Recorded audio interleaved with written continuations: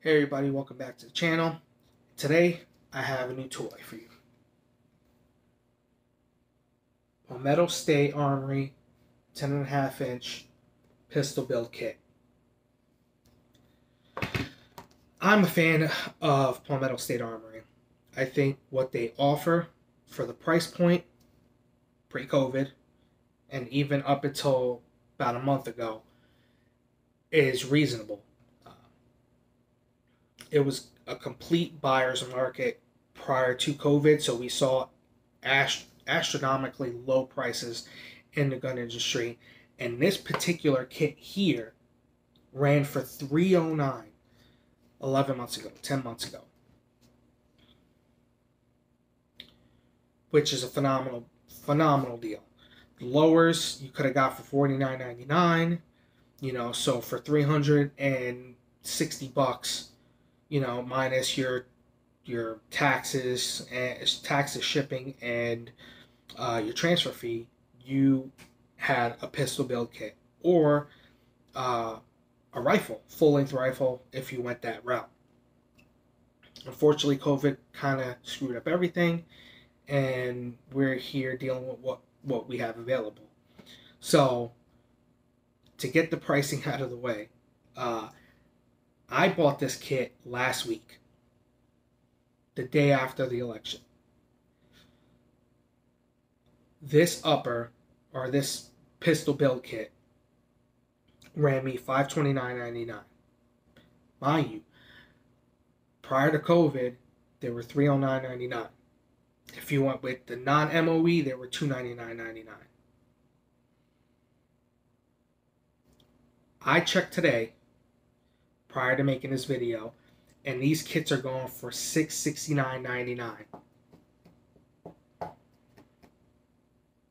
That's a $140 jump in a week. So, would I pay that much for this? No. Did I want to pay the $539.99 or $529.99? Not really. But in a week's time, it went from $509 to $529.99.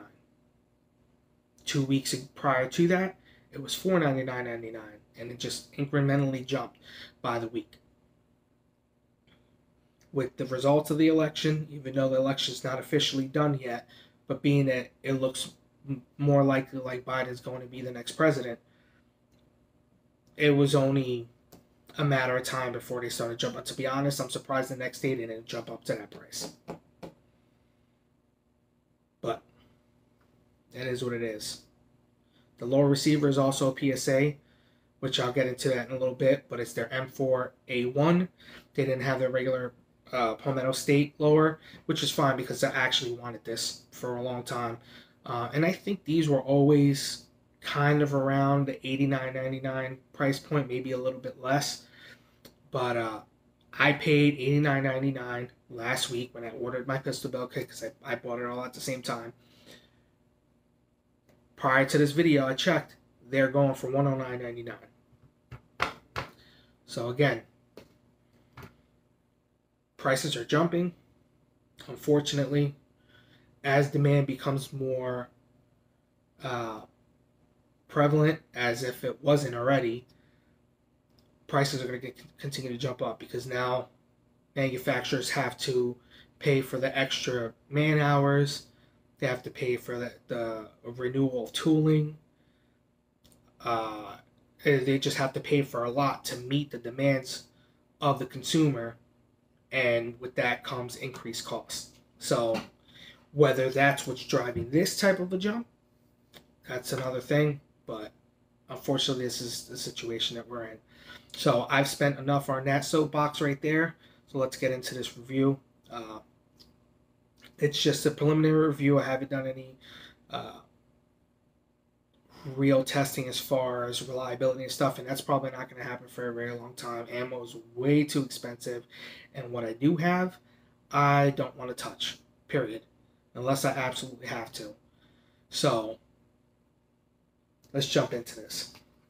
So it's a 10.5 carbine length pistol build kit with the MOE furniture and the SBA 3 stock, or not stock, I'm sorry, brace. because that's what it is. It's not a stop. We'll start from the front and work our way rearward.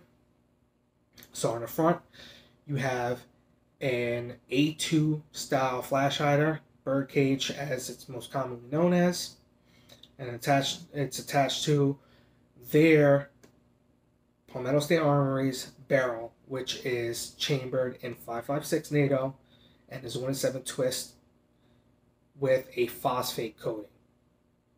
This particular barrel is carbine length, so the gas tube is carbine length. The gas block is your A2 style gas block or A1 style gas block. I can't remember it. It's almost 2 o'clock in the morning, so excuse me if I screw up on anything. But it is F marked. The handguard is the Magpul MOE, which the rest of the furniture on here will be aside from the brace. Moving rearward, I check everything that I get. Anytime I get something, I completely tear it down and check it. Now, I didn't completely tear it down, but I did check to see how well it was torqued, the barrel nut, and it was torqued pretty tight. And anybody who's ever messed with any of the PSA products, especially their uppers, their barrel nuts are a pain in the ass to break loose. So, but I always check it. Doesn't matter. There's only one company that I don't feel the need to check, and that's LWRC. But that's because they have some of the best quality control in the business. I'd say them and BCM. But personal opinion. Moving on. A receiver set. Upper receiver is A3 style, and it's 7075 T6 aluminum. It's hard coat anodized, and it is mil spec. The lower, same thing, 7075 T6 aluminum, hard coat anodized, and it is mil spec. Now this one is the M4A1 lower, and I wanted this because eventually I think, I haven't fully decided because it's hard to justify the $200, but I think that I may SBR this and do a SOP mod clone with this. Unless the prices come back down, and then I'll get another lower and just do a completely different build, which that'll be its own thing on the side. Now, the pistol kit comes with everything besides the lower. So you have your upper receiver, you got your furniture, you got your charging handle, which is also 7075 T6 aluminum and hard coat anodized. Has your BCG, buffer tube, buffer weight, buffer spring, whole 9 yards. And the really nice thing about PSA is everything is individually wrapped by what it is. So the trigger assembly, individually wrapped. The safety selector, individually wrapped. Everything's individually wrapped so that you know what springs, what detents, everything you do goes with that, and nothing gets mixed up. Now, after a while of doing them, you'll know right off the bat, like, okay, that's a takedown detent and spring, or selector detent and spring. But for somebody who's new, who's never built it, that is awesome, because I've gotten some kits where everything's just kind of thrown into one bag and you got to sort it all out, and it's a pain in the ass, especially if you're new at it. So as you can see, it's locked back. There's nothing in there. Empty mag, P mag. So basic MOE pistol grip. I like the Magpul MOE grips. I have a couple variants, and they all feel the same. The only one I don't have is the K2, which has more of a vertical, and it has this like rubberized feeling. I don't like the rubberized because when you start to sweat or your hands get wet, it gets slick and slippery, and I'm not a big fan of it. So whether I'm going to keep this on here or not is a whole other thing. If I go SOP mod build, then I'll have to go back to an A2 style. So what else we got? We'll cover the BCG.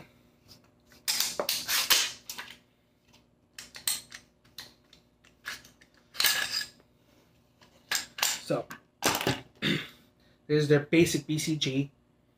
It is full auto profile and it is phosphate coated.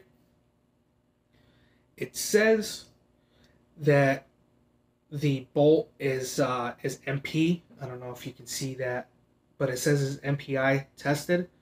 I don't know if it's HP tested. I would imagine that they would high pressure test it when they fire it and then do the magnetic particle inspection, because if you don't do that and then do the magnetic particle inspection, you're kind of negating the purpose of the test. Like you can see if there's any issues off the manufacturing line, but you can have something that's fine off the manufacturing line, and if it doesn't meet the requirements after you high pressure test it with that proof round, then you're not gonna see anything. So, or you may have something develop after, even though if you magnetic particle inspect it prior to, there won't be anything wrong. So the one thing that's pretty good, I think there's kind of overlooked, is how well the staking is. Now, their gas key is hardened to USGI spec, and they use grade 8 bolts. Grade 8 is the hardness. There's different levels, but grade 8 is typically what you'll find, and they're staked very well. I'll see if you can see that. Now the staking looks like they might use a hydraulic tool to stake it, kind of like the way BCM does theirs. But firing pins generic, bolts generic. Now on the inside, it's not chrome lined like you would see on a mil spec bolt.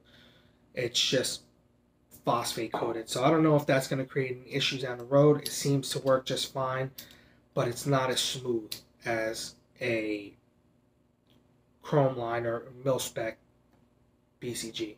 I don't think that's going to be an issue, but only time will tell.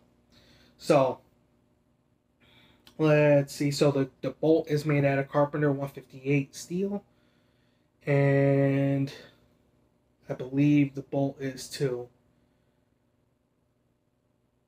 Yeah. So now Palmetto State Armory makes their barrels and their receivers. Now, I had heard a while back that Aero Precision was making their receivers. I don't know if that's true. I also read somewhere. I don't know if it was true. I know it's not true anymore. I know that there was a point in time where FN, they were getting their receivers from FN. Maybe that was back in the day when they first started. I don't think that to be true anymore. Based on an article that I read from Ammoland, written by Patrick Roberts on November 2018, DC Machine is who makes their receivers and their barrels, the PSA barrels and receivers. I don't know who else DC Machine actually does work for, but I know that that's who makes their receivers and their barrels. So I do want to touch on something real quick. For those that are interested in the M4A1 lower receivers, there's two different prefixes. There's a W prefix and I believe a Y prefix. The Y prefix, if I'm correct, is for the FN, and the W is for Colt. Now these come with a W prefix. The cool thing about the W prefix is if you're trying to build a clone correct M4A1, these are clone correct from 95 to 2003. So anything that you're trying to clone that was made and in service from 1995 to 2003, the W prefix is going to be what you want. So this is really good, and it is marked safe, semi, and auto. Now, when I was in the service back in 04 to 07, that was not auto. It was burst. So we had safe, semi, and 3-round burst. Now, I guess that was the original the M4s, and then when they transitioned to the M4A1s, they went back to auto. I don't know how long after I got out of service or whether it even got that far. Um, I can't tell you, but all I know is that this is correct for that error. So if you're looking to build something off of this lower, that's the route you want to go. Uh, so in this, I didn't put the regular trigger that came with it. The triggers are all phosphate coated. It's not the nickel boron plated trigger, their enhanced trigger, which would be similar to what's that one company that Geisley's wife's company? I forget, but I have one on my wife's BCM, and it's still heavy, but it's very smooth. Has a crisp let off, crisp reset, and it's very smooth all the way through. You don't have any grit or any binding or staging. I took an Air Precision trigger that I had previously polished and did a little bit of work on the trigger before. It was coming out to like 7 pounds. It was absolutely atrocious. Now this trigger comes in even at 5 pounds, and it's predictable, it's clean, there's no stagey or grittiness.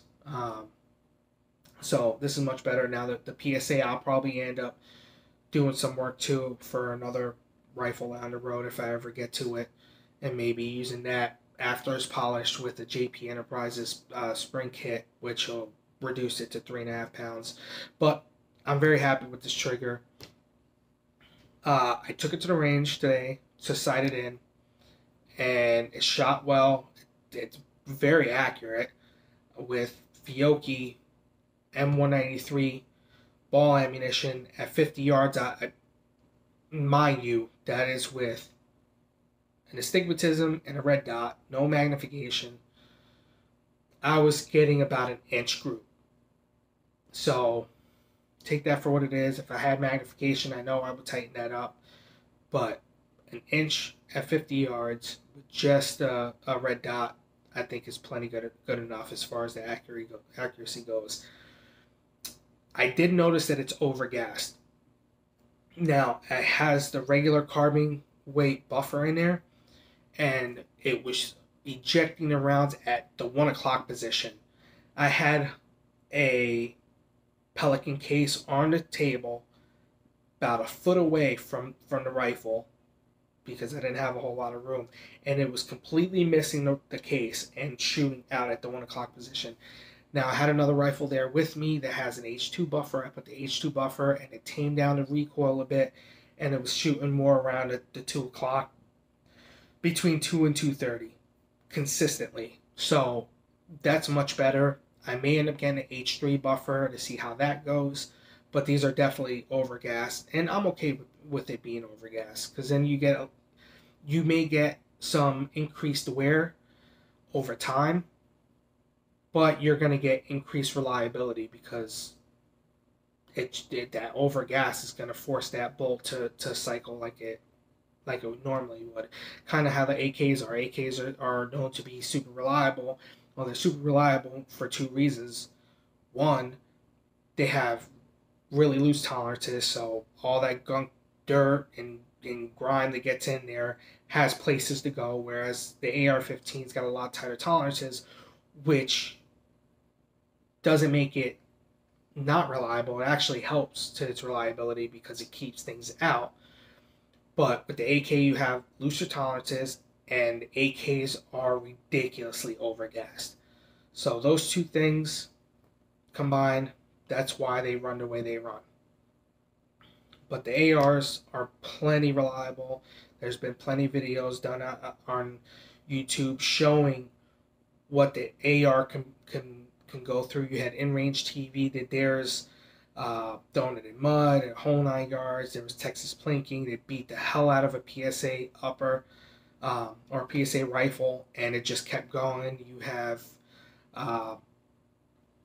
Tim at the Military Arms channel. He did his review on a BCM rifle that he ran for thousands of rounds without cleaning, and it's still going. I don't even remember the last round count, maybe 3,000 rounds or so. So ARs are reliable. Don't let anybody tell you otherwise. If they're not, your AR isn't reliable, it's because it probably wasn't built right. But getting back to this, is there anything else that I missed? I don't think I missed anything else. So let me put this back in.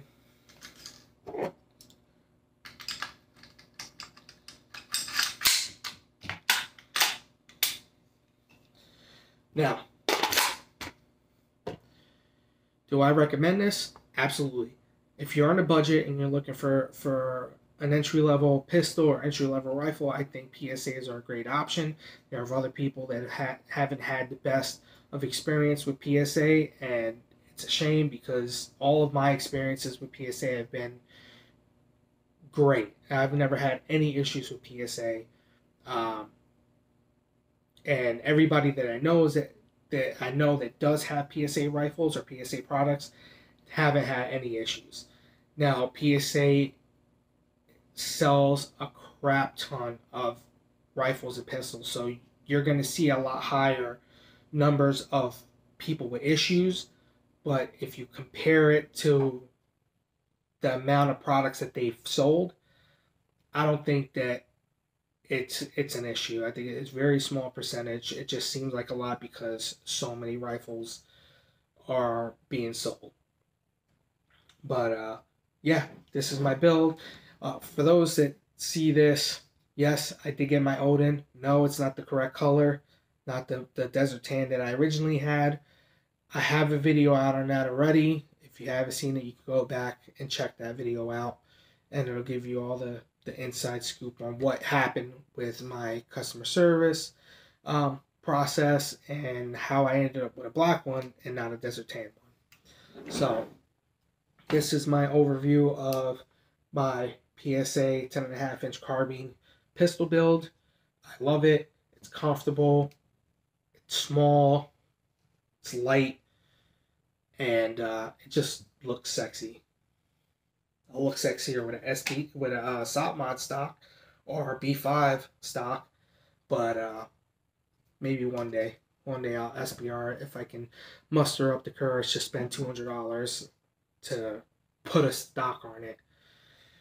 But anyway, thank you for watching. If you have any questions, leave them in the comments below. I always respond, unless it's just a stupid comment, and then I just won't even waste my time. But yeah. Any constructive criticism, you're more than welcome to leave them down in the comments below. And I will catch you in the next video. Thank you. Bye.